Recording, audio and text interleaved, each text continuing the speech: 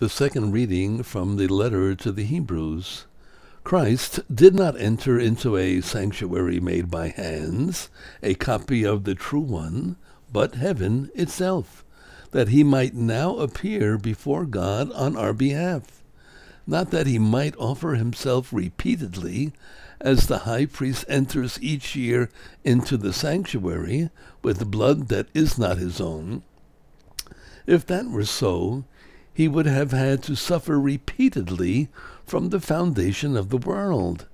But now, once for all, he has appeared at the end of the ages to take away sin by his sacrifice.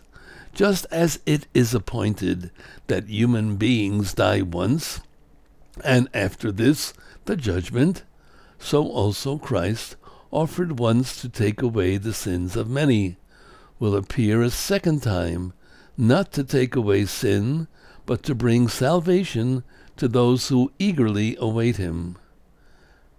The word of the Lord. Thanks be to God.